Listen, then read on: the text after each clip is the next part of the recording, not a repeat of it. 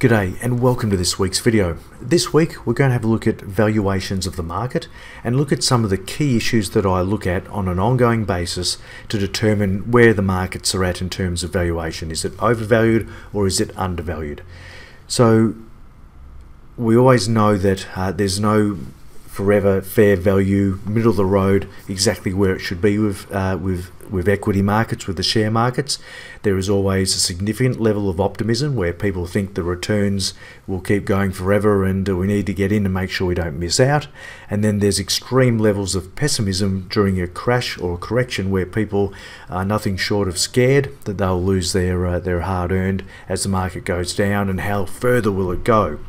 So what I'm doing here is looking at the key things that I watch, the research that we pay for, things we don't pay for, to sort of ascertain where a market's at. Now, one of the things that we look at is obviously following Warren Buffett. Now, that's not particularly new for any fund manager or anyone that's interested in investments. We all like to follow and try to emulate what Warren Buffett does.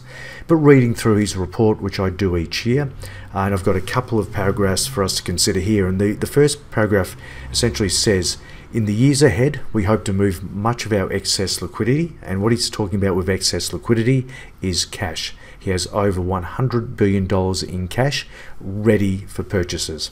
So he wants to shift that excess liquidity, the cash, into businesses that Berkshire Hathaway, that's the business they run, will own permanently. So he's not talking about trading, he's talking about buying very high quality businesses and holding it for the rest of days. Now, he's saying that the immediate prospects for that, however, are not good. Prices are sky high for businesses possessing decent long-term prospects. So he's saying here that obviously this is a big disappointment to him. He's hoping to see more crashes, which will mean the market is on sale and he will have the opportunity to go and buy as good quality businesses at cheaper prices. So he's saying in the second paragraph that this disappointing reality means in 2019 they'll be expanding their holdings in marketable equity. So he's essentially talking about expanding on Apple, American Express or Coca-Cola. And he goes, we continue nevertheless to hope for an elephant-sized acquisition, which obviously gets them very excited. The other thing that we look at, and this is one of the key components, is the research we get from Tim Farrelly. He provides valuations over a long period of time. His valuations are based on 10-year forecasts, and I need to make comment that all the work we do, in the short term, we have absolutely no idea what will happen in the short term. I'm talking, say, up to 2 years, and that's why the work that Tim does here is over a 10-year time frame. So he takes into account the dividends, the earnings and profit growth, and talks about the dividend yields and the P ratios. So he takes into account those fundamentals to provide a calculation to give us an estimate over a 10-year time frame, and that time frame sort of smooths out the big volatility, ebbs and flows of movements of the market and changes in the business cycle.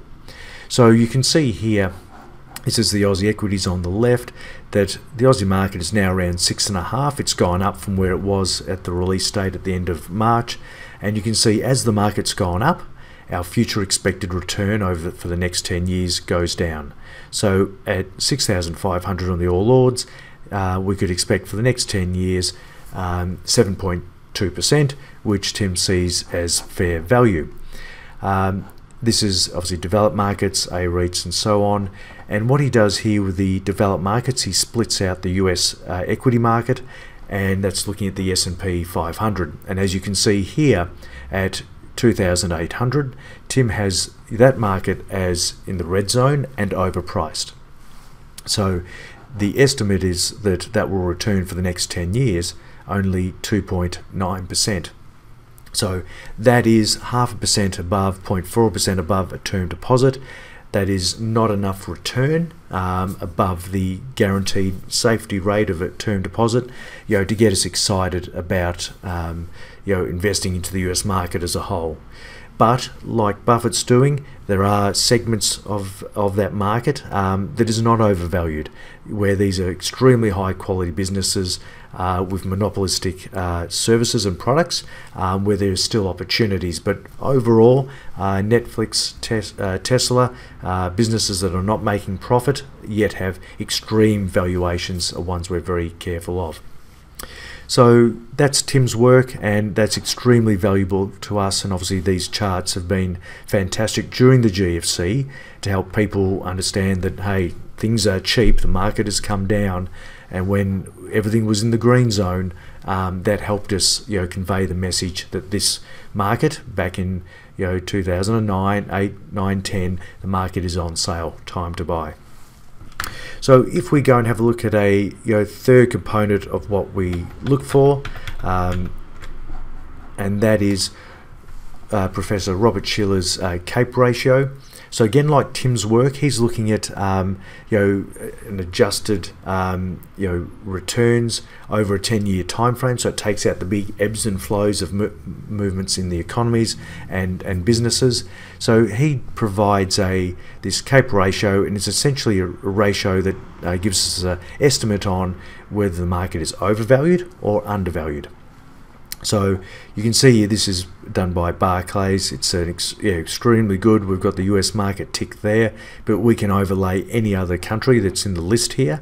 Now you will note that obviously extreme levels here. This is during the tech boom into 2000, and obviously the subsequent tech wreck.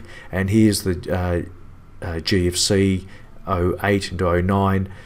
Going down to 12.4 times multiple. So that obviously is clearly the bottom of the GFC, and that obviously represents significant value.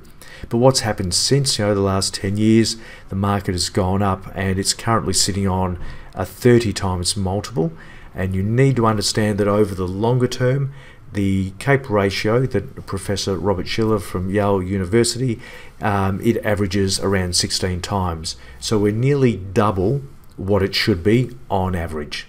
So, it's really only been above these levels once before, and that was during the tech wreck.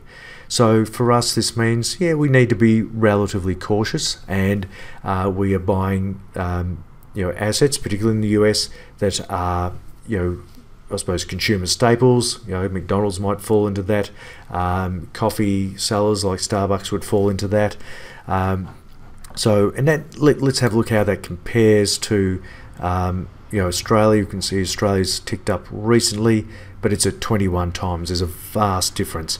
So moving to Germany, you can see most other countries are pretty similar in terms of where Australia at, and the US is a bit of an outlier in terms of the valuation. So a bit of a longer video, but that's really just looking at the what we think of, what we look for, what we're mindful of when it comes to valuation of markets. Just sitting through all markets when they become overvalued, can be dangerous. We want to be a little bit more active. We don't make wholesale changes to our client portfolios. 100% equities, businesses, share market to cash. We do things progressively over time to limit the risk. So we're more active in our asset allocation to make sure that we avoid overvalued asset classes. Thank you for listening. Sorry about the long video, but I hope it was of value. Please subscribe to the channel if you don't mind. That'd be awesome, and give us a thumbs up, and we'll catch you next week. Thanks for listening.